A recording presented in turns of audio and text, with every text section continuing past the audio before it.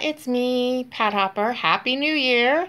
It is Sunday, January the 6th of 2019, and I'm printing paper because I've decided I'm going to use my old A5 Labone planner as a spot for my collections, but I wanted dot grid paper for that. And here's what I did. I went to this site and I downloaded their PDF. If you scroll down their page, it comes in 2 different sizes. And I saved that. Then I went to this page and converted their PDF to a JPEG so that I could open it in OpenOffice.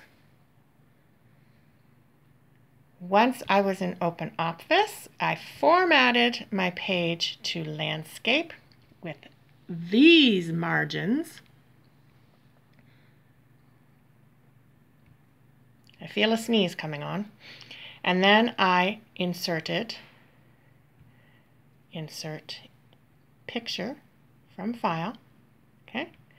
And then I inserted the picture, got it to the size of half of a landscape, of 8.5 by 11 landscape. A5 is a little bit shorter than half of a regular size piece of paper.